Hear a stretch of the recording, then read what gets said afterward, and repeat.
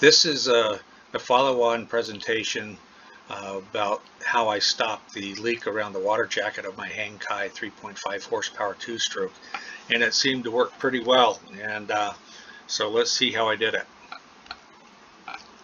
This is my working and flushing contraption that I'm using on the finger pair of the dock, and I use a 5-gallon water bucket, which is great. And the only thing is, if you don't want water splashing around all over the place when you're running the engine, take the prop off.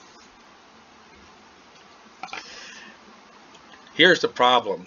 There's crappy sealant that went around the water jacket from the factory. It's some sort of yellow epoxy which failed, and I had water squirting out all over the engine piston and over the spark plugs and over the coil and all this other stuff.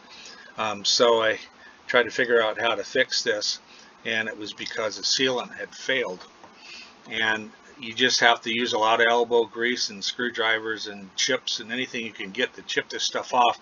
But I found the best tool for sure is a Dremel, and I have a flexible extension arm for it, and use various wire brushes, and it seemed to work well getting that stuff out. So this is what it looks like after I've cleaned it up. The before picture, you see the yellow crappy resin, and this is the water jacket as after I got it cleaned up. And just notice I've labeled hot rivets. Well, this water jacket is basically like a skull can that's turned upside down, that's pressed onto the cylinder head, and it's hot riveted on, and you can't get inside the water jacket to reseal it. So they've resealed it from the outside, and the resin they used evidently failed. So the water jacket itself works fine. It's just that you can't seal the water in it. So that's what I hope to solve. What I did initially is I used Permatex high temperature stuff, and it worked great, and it looked great, and I thought I had a great result. But when I got to using the engine, after a few minutes it failed, and it started failing. And so I had to go and do it all over again. And remember, when you're sanding all this stuff up and chipping and all this other with wire brushes and stuff, cover up the spark plug hole so you don't get crap going down inside of it. Now, this is a picture just showing where I've drawn the little red arrows. Is on the video that's following, just look right around those areas. You'll see like water spraying out or leaking out there. So this is just beginning to fail after my first fix. So watch the video and you'll see what I'm talking about with the water, starting to spray out around.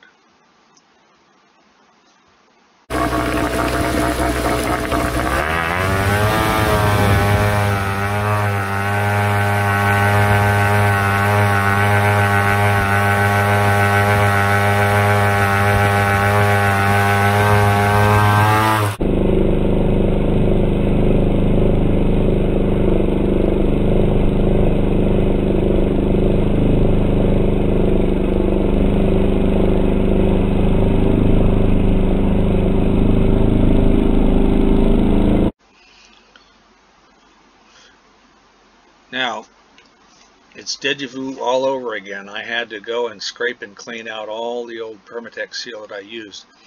But, this is what you got to do. So this is it after I've cleaned up what I had applied in the first place. And what I used instead was JB Weld high temperature. I got it at Napa Auto Parts. It's a 2-part epoxy, and according to the packaging, it's over 500 degrees heat safe. Anyways, it's got to be good because it takes 4 hours to set and about 24 hours to harden for use, and it sticks to just about everything, so be careful on your kitchen table. You don't want to get it on there. I even use it to repair I have a Tohatsu small engine, and it has the engine cover which fractured, and they want, it's like the price of gold to buy another one. So I just repaired it with this JB Weld, and it works great. It looks like the dickens, but that's okay, because if you have an ugly cover, then chances are people don't steal your engines, and I've had a number of engines stolen when I've been around cruising and things. Anyways, this is the result. The JB Weld used various pieces of tongue depressors and stuff to smear the stuff around and seal the leaks, the gap rather, and it's all around the base of the water jacket, and also you have to go all the way around the top of the water jacket because it's the same sort of a little gap up there that you need to seal.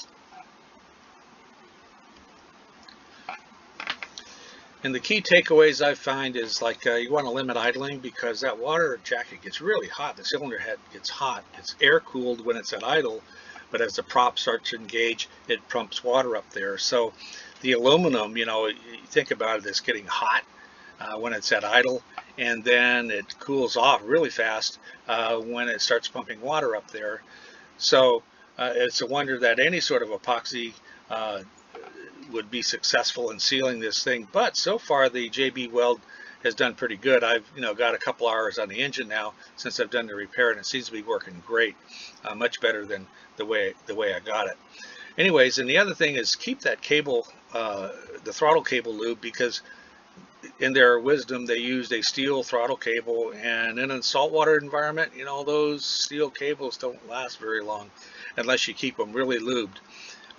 So if you keep these things done, you know, and serviced, it's an interesting, simple engine that seems to work all the time with its flaws. And I do enjoy the engine, and it just happens to work. But it's not the top engineered type thing, but it works for me in, you know, pushing my little dinghy around. So I'm dock cruising here.